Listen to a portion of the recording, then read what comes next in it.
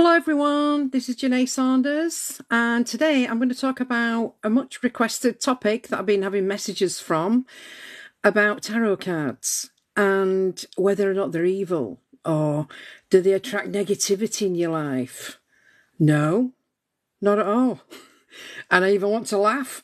Did you know that tarot cards were invented just to entertain royalty in the 1300s, and it started off, I think, originating in France, and then it sort of worked its way over to Italy, and then after that it just became, like a novelty, I suppose, and it just sort of caught on, and over the centuries that we've gone through, they've been sort of like reinvented over time. And now you can find there's many different tarot cards all over the place in different ways, whether they're angel cards or the tarot cards or they're made with spooky looking things on. So a lot of people they think, oh, tarot cards, oh, they're evil. They're not at all. Because guess what?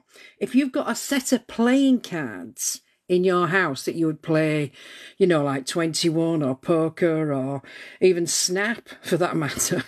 These, would you believe it? Those are like tarot cards. When I was at university, I used to have a bit of a laugh with these because I can read tarot cards and I could read them from the age of 12. I could even read playing cards. And if you look at playing cards and you compare them, they all have the suits as well because you've got diamonds, and then you've got spades, clubs, hearts.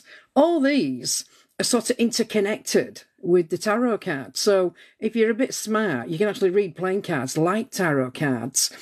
Now, a lot of people say, but, if you have a reading with tarot cards, is it evil? No, they're just cards. Too many people watch too much information by people preaching people saying, oh, it's like negative, it's to do with the devil. No, it's not. It's got nothing to do with anything like that.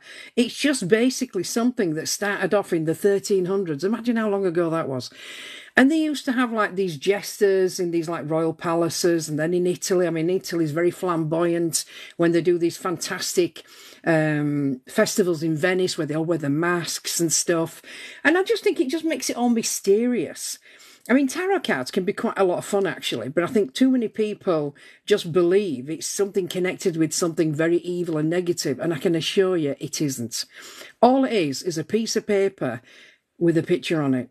And once you learn how to read the tarot cards, and you believe me, to learn how to read tarot cards, you have to read a book. And you read the book, and each one will give you 4 to 5 different meanings for tarot cards. So tarot cards, be reassured if anybody talks about them or tries to scare you with them, because I'm talking about this basically because we're coming up to Halloween now. And of course, a lot of people are going on about all the mystical things that everybody does. And I can guarantee they're not scary. In fact, they're actually quite interesting. Some of the pictures are maybe a little bit weird, but don't forget, these were invented in the 1300s. The artists were a little bit sort of flamboyant in that era. And people have copied them over the period of time. So that, because it's something that's worked for them. And, it's like anything. If something works and it's a sales pitch, they can do it, right? So they're going to make the same pictures, but just different versions have come up over them. Rider-Waite is the most popular tarot card pack that most clairvoyants like myself usually have these. But me, when I do readings, to be honest, I don't even need a pack of tarot cards because I'm a clairvoyant and I'm a spiritualist. But you don't need them. It's just, so somebody asked me this question: can anybody read tarot cards? Yes, you can, if you want to get a book out and read about every single one, because every card has a different meaning. It maybe has 3 to 4 different meanings upright, and if it comes out the packet, it's upside down. Guess what? It's got 3 to 4 different meanings that way. So what is reading tarot cards like? It's no different to learning a foreign language. You're learning to read something in a language. So tarot cards basically were used in the olden days for entertainment of royalty. And then obviously the minions, like we all are, we suddenly got to get to use these things. And then people, embraced them and got into them and used it for fun. And it became very entertaining for a lot of people. The other thing I'd like to say as well is when you think of tarot cards, you have to understand these cards. Do they make accurate predictions? They give you like guidelines. They might, give you an insight into what you're feeling. They do. They can be quite accurate when it comes to certain questioning, but you don't need to, just go on that. Because, like most clairvoyants that are real, like I'm a real clairvoyant, on my website, it'll always say at the bottom of my website, these services are for entertainment purposes only.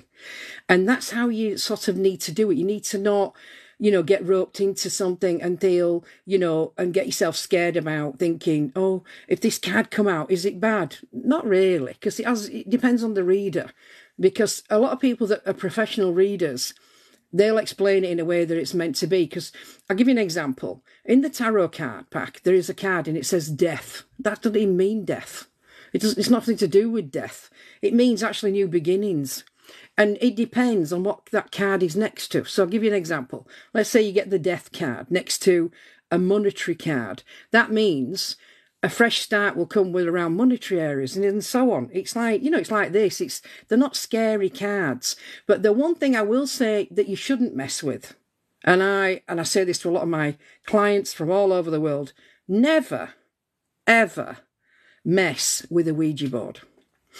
Because now these things, even though it looks like a board game, this can actually create a lot of negativity. So I would say to people, tarot cards are no different from a set of playing cards, but they're informative.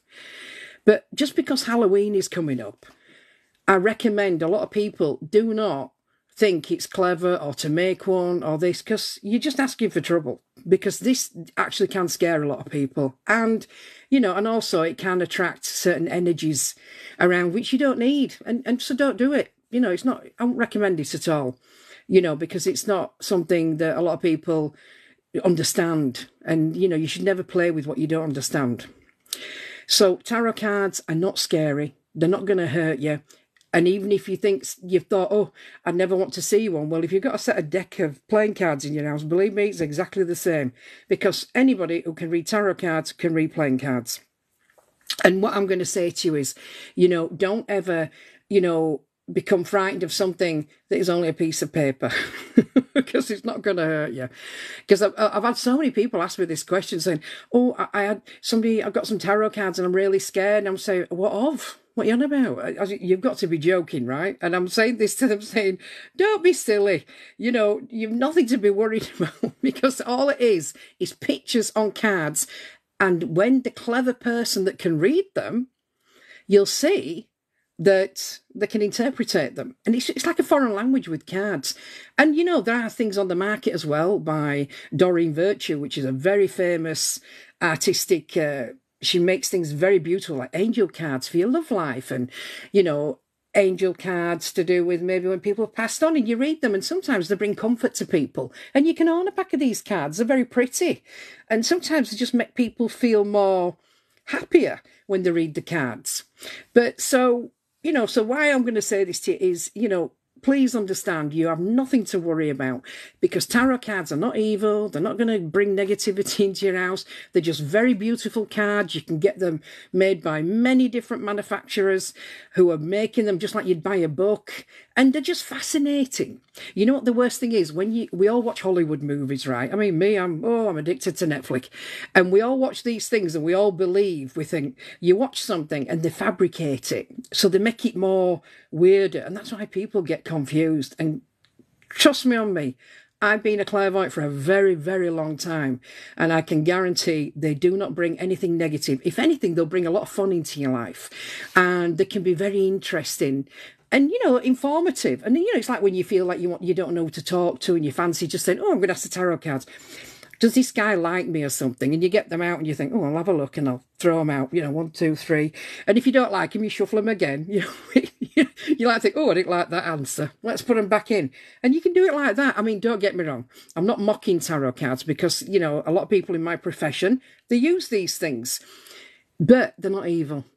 They're there, and a lot of people say to me, can we use the tarot cards? I say, you do realise I don't need them, right? Because I am a clairvoyant. So, and that's why I say to people, don't misinterpret something that other people make out to be scary, because they're not. So I hope this has been, and given the answers to all the people that have been asking me this question, not scary, very beautiful to look at. You can get them in all colours.